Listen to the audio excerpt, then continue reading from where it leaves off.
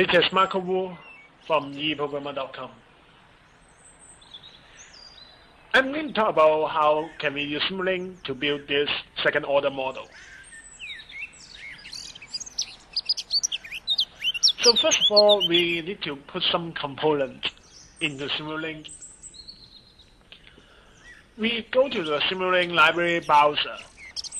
We search for integrator. We put the integrator into Simulink. You can see the equation that we want to build.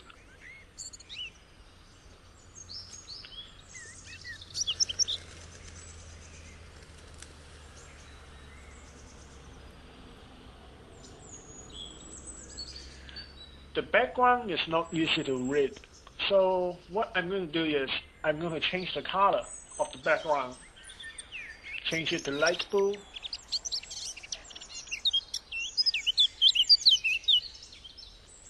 Now,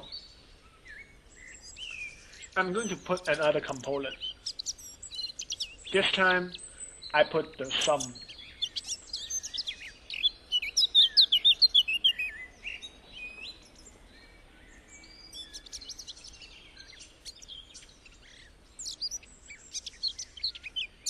I changed the sum function into a plus minus function.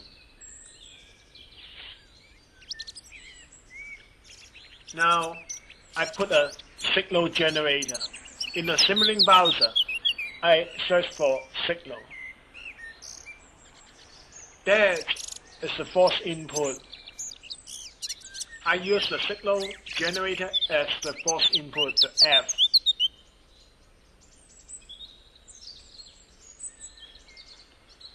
And I search for the gain. I change the format of the gain by flip the block. So it would be like the block would be in pointing to the left hand side.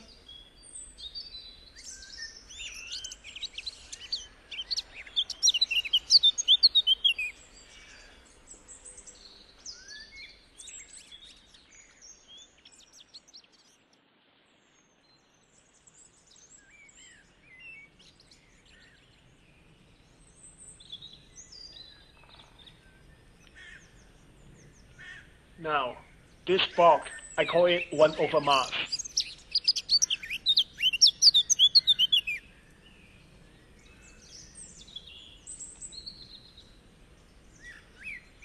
And put it before the integrator.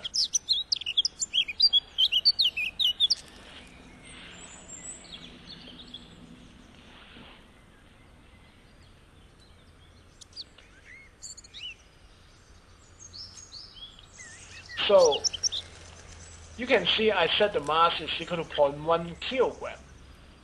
The output of the 1 over mass is the acceleration. The output of the first integrator is the velocity. The output of the second integrator is the displacement.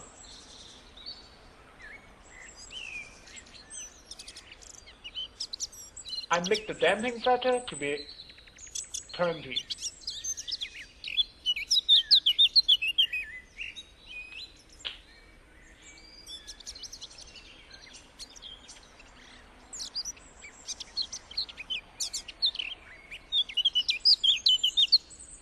I make the stiffness to be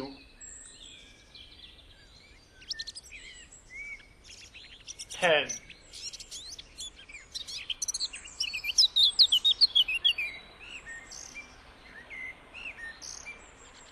After that, I put a square in the output. I change the waveform to be a square wave with the frequency is equal to 0.1.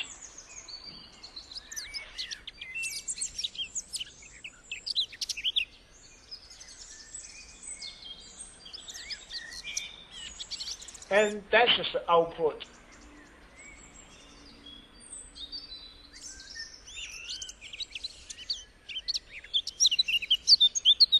Now I use a step function instead of a signal generator.